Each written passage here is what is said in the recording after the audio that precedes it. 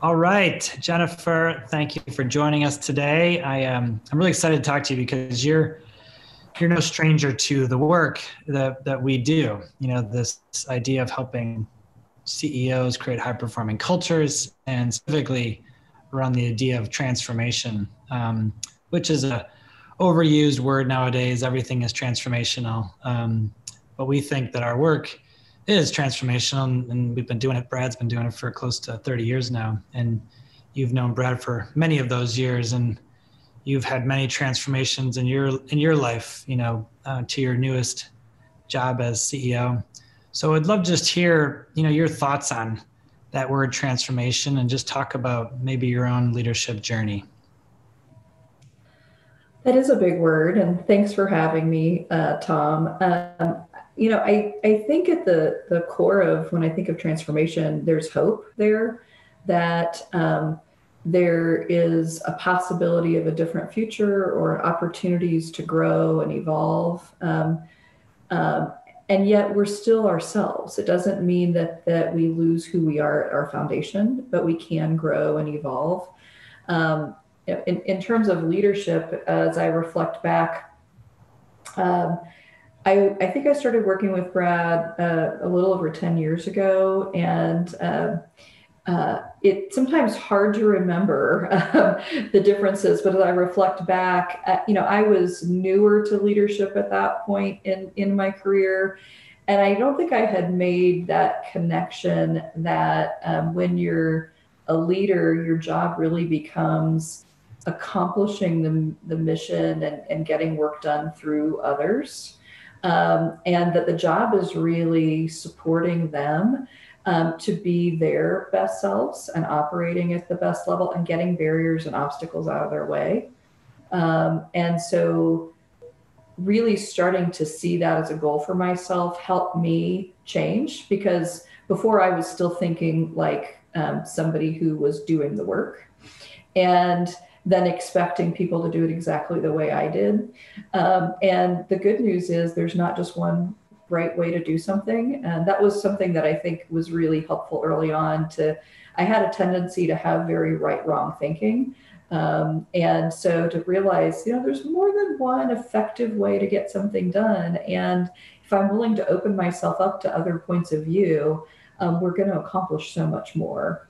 And, you know, when I think about transformation in that context, I'm in the business of behavioral health. So literally, we're in the business of helping people transform their lives and being their healthiest, best selves. And so if we as an organization can't transform and grow, how can we possibly lead and inspire others to do the same? And so for me, that is the work. And it's not only creating an environment that encourages the people who I work with to be open to how we can transform and grow so that the people we serve can. It's also being willing to do the work myself, which is not always easy.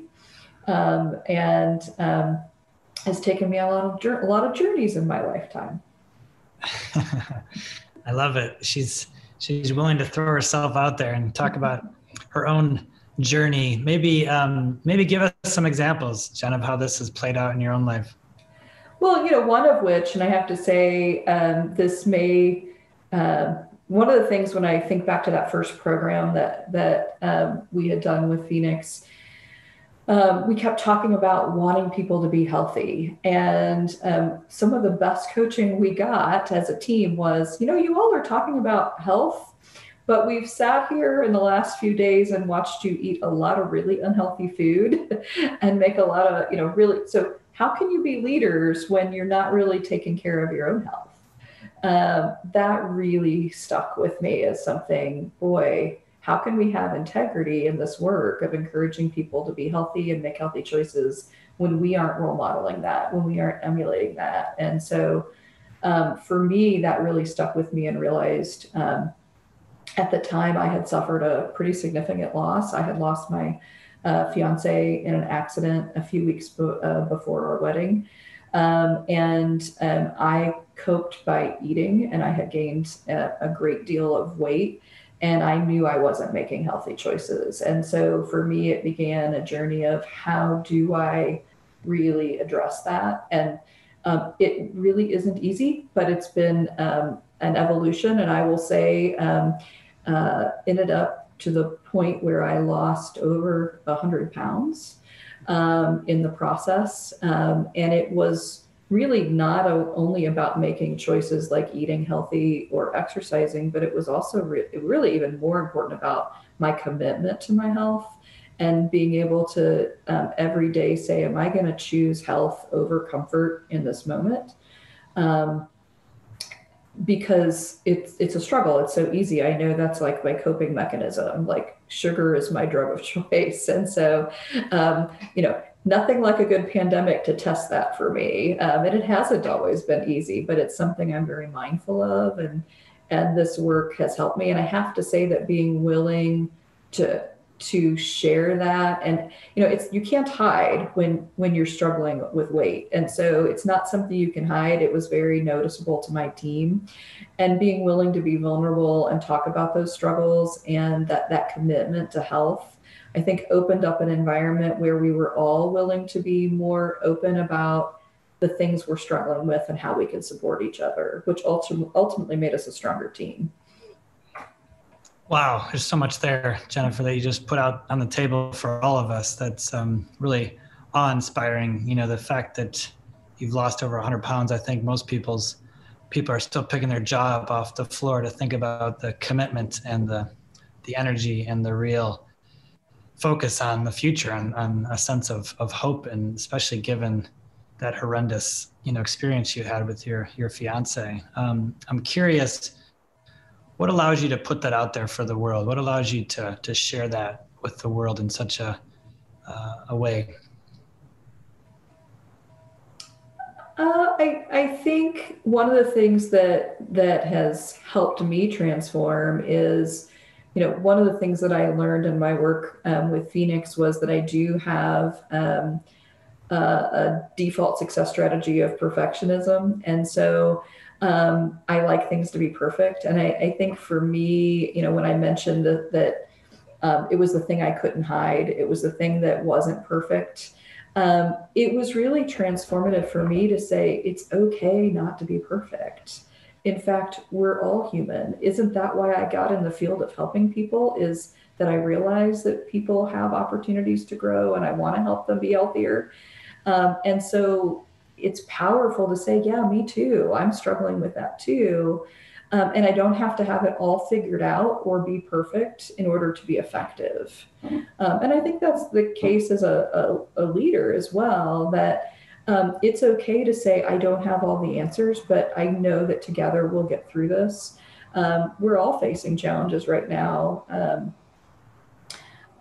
I think about this pandemic, budgetary challenges, trying to figure out how to navigate a whole new way of doing business. And we can't do it on our own. And we have to be willing to say, I don't have all the answers, but together, let's figure it out. And so I've just found for me that hiding that and keeping that to myself wasn't bringing me joy and really wasn't helping me have integrity with wanting to help others. So if it helps somebody else to share the story, then I'm all for it. There's a clear commitment to others, to helping others. And if you can lead by example, then that is a very attractive force in the world, I think. And too many leaders hide behind something, hide their willingness to share openly because they think it makes them look weak. And what I think I hear from you is quite the opposite, that the more I can just be real with my team, doesn't mean I have to share everything, every private detail, but if I can just be real with my team, it actually makes us a much stronger team because we're able to help each other and support each other. How do you think about, those are some huge transformations, obviously, and your career is taking you through lots of different jobs in lots of different states. And now you've got, you're a CEO with hundreds of employees. So it's easy to understand sort of transformations in a longer scale like that. But if we zoom into like a week or maybe even a day, how do you think about transformation at that level? I think I can speak to the process for me. I think it's reminding myself daily, what am I most committed to, and having that, focus on a goal and why it's important. So, I know this is kind of a trendy or maybe cliche, but finding your why and keeping that fresh in your mind.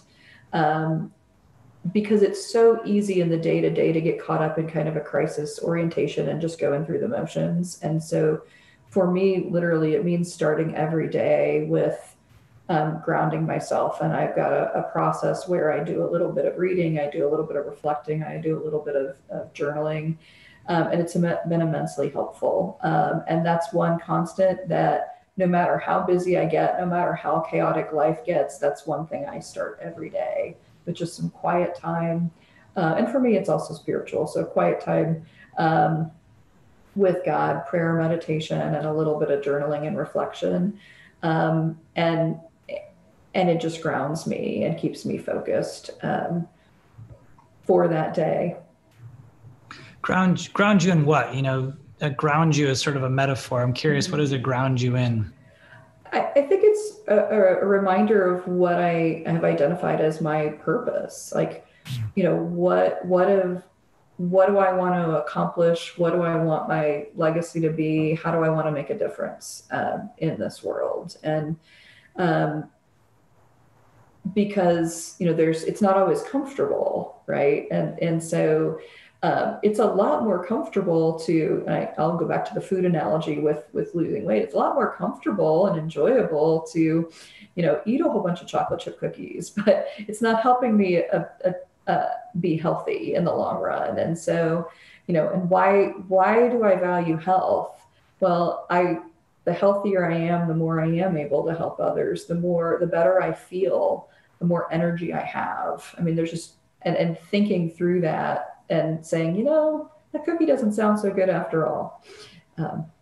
It provides a grounding into a much bigger context. It's not the comfort of the moment, but what am I committed to over the next several years of my life? That I think I hear you saying that helps you to get grounded in your spiritual faith. And so what would you, tell another leader, or maybe an up and coming leader that says, well, I don't have time for that. I got too much stuff to do.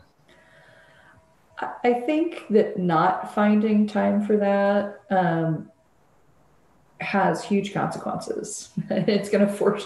So, I talk about, but honestly, it's probably 10, 15 minutes.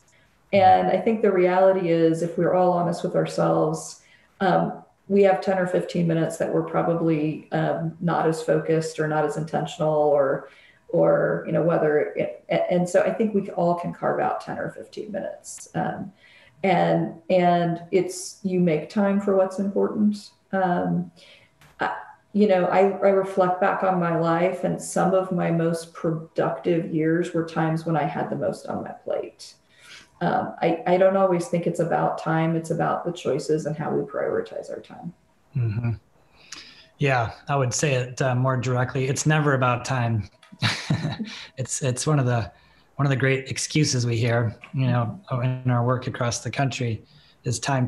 I wish I had more time, but it's never about time. We all have the same amount of time every day. It's as you said, it's how we choose to use it. And in your case, you're saying that if I don't spend time grounding myself, then I'm not as effective for the other, 10, 12 hours that I'm doing what I need to do. I'm working, or I'm interacting with family or friends. That grounding actually makes me much more effective in everything else that I do. The sort of day-to-day, and again, I hate to use the words transformation, but I really do believe this, that in the moment we can choose different things, right? We can choose different decisions. So when you're running up against a sort of an emotional reaction to something, how do you find the source? How do you ground yourself in that half a second to then transform and maybe respond in a different way, as opposed to reacting emotionally? You can stop, ground yourself in what matters to you, ground yourself in your purpose, and then respond more thoughtfully. How do you do that on a day-to-day basis? Yeah, I think it's something that over time I've gotten better at. Before I got into leadership, being in the behavioral health field, I am a trained therapist. And so you do have to learn how not to react to some of the things that clients say to you. It's because, and I think for me, the phrase that like self-talk I do in my head is when I have that kind of reaction, the first thing that comes to mind is this isn't about you. Don't make this about you. Because oftentimes we're personalizing things that really aren't about us. So, let's say a staff member of mine says something, and at the moment I have a reaction because I may be experiencing it as something off mission, or so I wouldn't have done it that way. And it's who do I need to be in that moment? And so certainly for me, it's I want to make sure I bring it back to the mission. But most of the time, what I have experienced is people are anxious and they're afraid. And so, how do I create a psychological safety in that moment and not let my reaction get in the way of that? And I'm not saying that means that I'm like a robot or I can't have a reaction, but I think it's who we're being and how we react. So, being able to calmly say, I got to be honest with you, I'm having a reaction and I'm processing that. Because honestly, I don't hide that well. And so it's better for me to just say, I'm having a reaction and I'm trying to figure that out and be honest about it. And, this is what I'm hearing you say. Is that what you intended? And, 9 times out of 10, they'll be like, oh, no, that's not what I intended to say at all. It's a communication breakdown between the two of us. And okay, well, what is it you really want me to hear? Sometimes it is, and we're just on different pages. And then it's how do we have that conversation? And how do I be willing to hear where they're coming from or what their point of view is and be open? Because sometimes people will surprise me to want to go a direction that my knee-jerk reaction is, yeah, I would never do it that way. But actually, if I'm willing to be open, and that could be a good idea. Other times I just really can't get on board. And I then have had to say as a leader, find a way to say no in a way that is as respectful as it can be and still validates them as an individual. Because I don't think helping somebody feel safe or supported means always just letting them do whatever they want to do or always saying yes. In fact, that would be a really bad idea as a leader. But I think it's finding a way to say yes or no in a way that is supportive and helps keep the mission in mind and that what's our core goal. Because I found that if I say no in a way that people understand how it doesn't fit with the mission, then they're more likely to say, oh, I get the reason why. They may not agree with it, but they feel respected and heard and listened to. Yeah, and that's half the battle, right? Is being able to respect them and just be heard, especially in today's day and age. I think it's such a gift for people to be heard. We're all moving so quickly that just spending that few extra seconds to just really listen to somebody, really make sure that you're getting what they're saying is such a gift. You don't have to agree with them. This is the great challenge, I think, of creating inclusion, creating inclusive cultures where we don't have to agree, but let's just listen to each other. Let's make sure that we understand our different perspectives. And because if we can't even do that, if we can't even hear each other, we have no chance of making any progress together. So you mentioned a couple of really pragmatic ideas, which I love. And I've seen you do a few of them, by the way. I've seen you say, I'm having a reaction to that. I need to think about this for a second. Or what did you mean by that? Asking an open-ended question to kind of pull out of them more information. And as you said, 9 times out of 10, that usually is, oh, it's different than what I meant. That's not what I intended. What else? What other tips would you share with the world here on how do you catch yourself in that moment from reacting emotionally and shifting and transforming over to responding, thoughtfully? This is going to tie into what we were talking about earlier. I do think that the more we are taking care of ourselves and in a good mental space, we're more ready to handle situations like that. So I think it's important not to overlook that.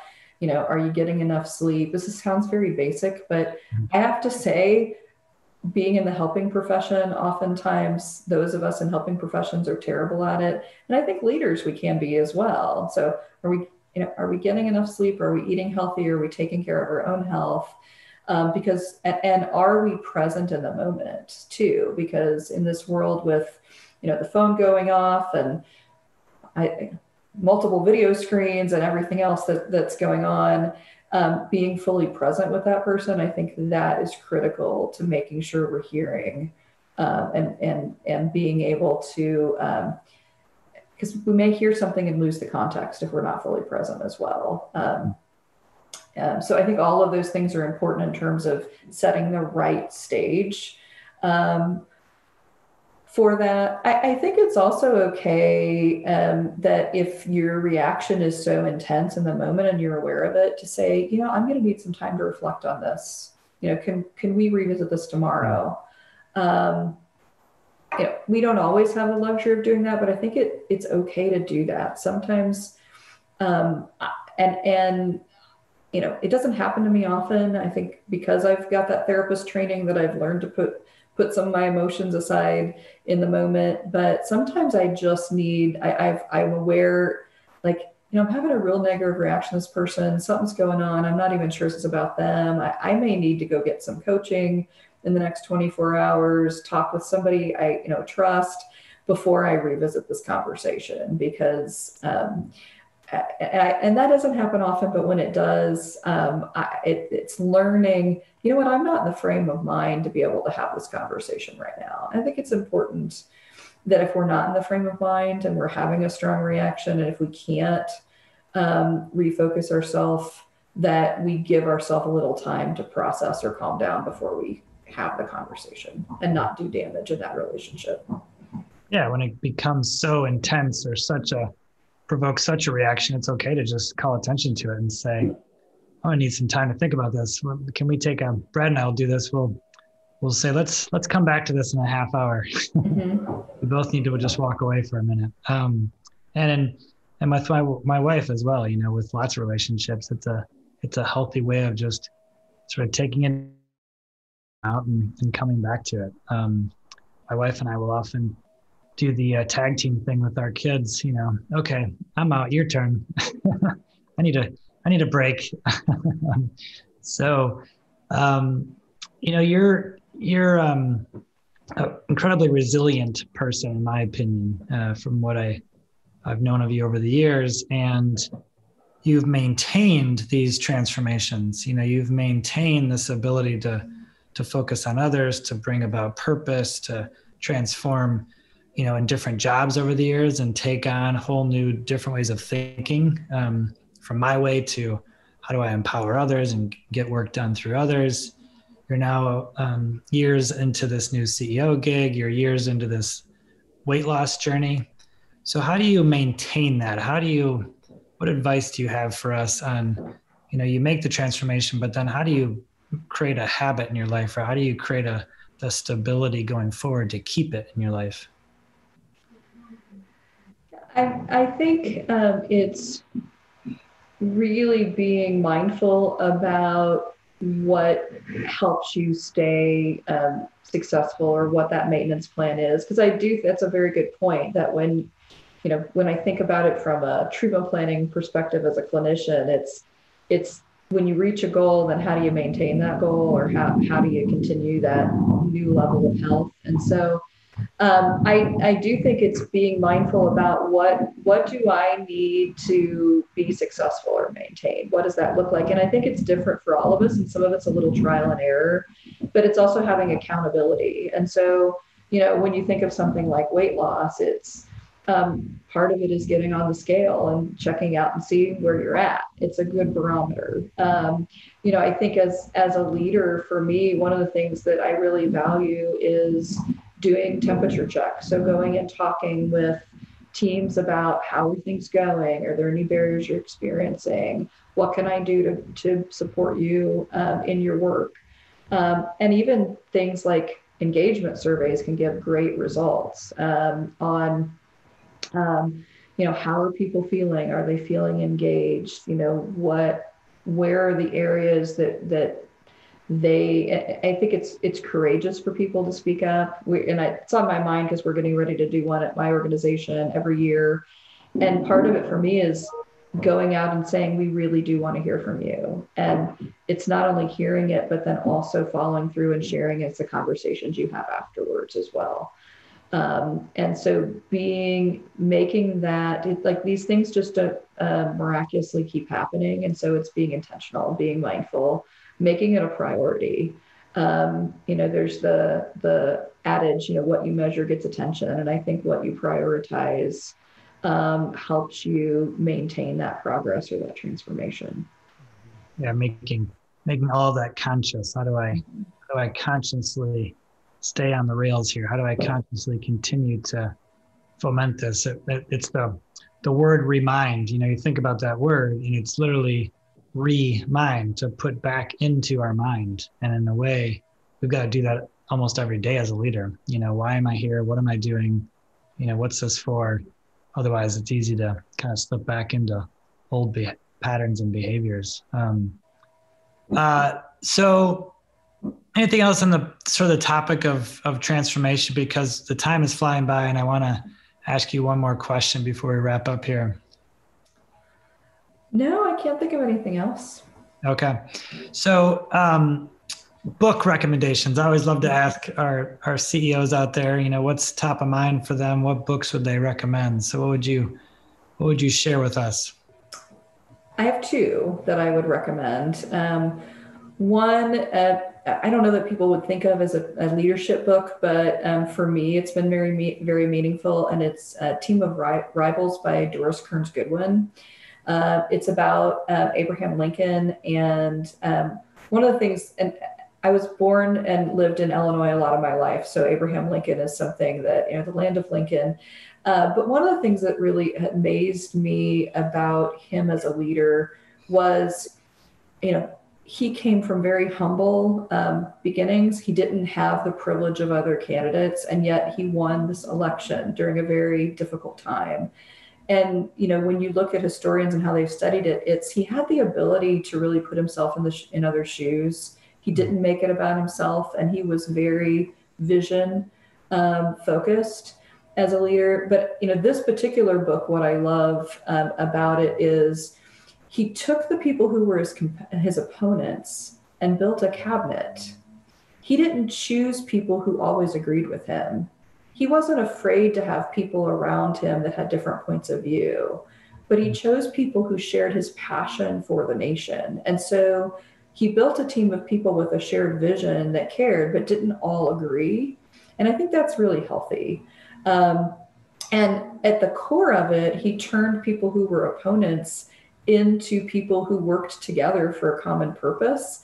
But at the core of that was respect for each other. And so there was a tone of respect that really comes through in that book. And I found it really inspirational. Well, it's a good example of resilience too, because if you obviously you have read about his history, he lost time and time and time again, and not just in politics, but in business too. Having taken out debts he couldn't pay back, and losing businesses, and then eventually paying those back because of his integrity. He ended up paying them back, and then losing election after election. It's an amazing story of, most of us probably would have given up after failure number 4, but he just kept going. Yeah, and he struggled with depression and didn't really hide that from others. And I think, working in the field of mental health, that when you struggle, it doesn't mean that you can't accomplish great things. It doesn't mean that you have to have it all figured out or you have to be perfect before you can accomplish great things. And so I often, in when I was doing group therapy, would use his story as an example. And I just continue to be because of that resilience that you mentioned. So that would be one I would recommend. And the other one is just a really practical book. It's The Advantage by Patrick Lencioni, and it talks about organizational health. And, one of the things I appreciate about Lencioni's style of writing is there's a story element, so it's very engageable, and there's some practical suggestions. But overall, it's really about building a cohesive team.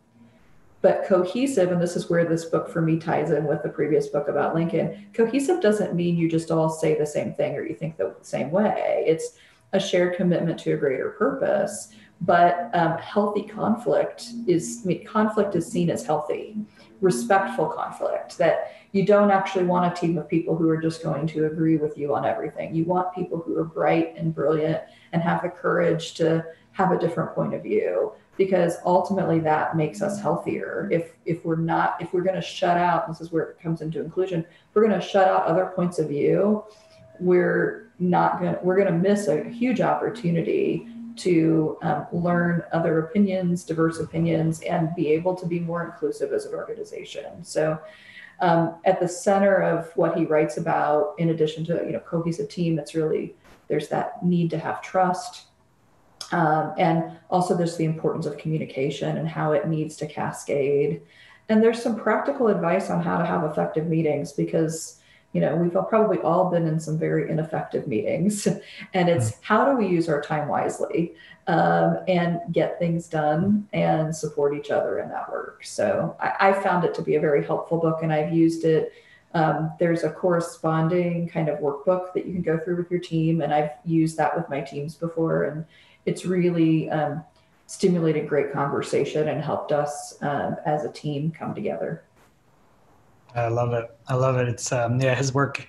He uses the power of stories in a way that's pretty brilliant, simple, but brilliant. And I think your point about cohesion is so important, because we think that we need to, everybody needs to sort of agree with each other. We need to create, a sense of team where we all agree, and that's quite the opposite of what is effective. How do you do that in a way that's productive and honors each other, so we can help each other? So say both book titles again, just for everyone that's listening and maybe didn't write it down. Sure. Team of Rivals by Doris Kearns Goodwin, and The Advantage by Patrick Lencioni. Awesome. Well, Jennifer, thank you for the time. It's been a blast as always, and I appreciate you spending the time with us today on the podcast. So have a wonderful rest of your day and a wonderful Thanksgiving that's coming up here. Thank you. Thanks for having me, and happy Thanksgiving to you. Thank you.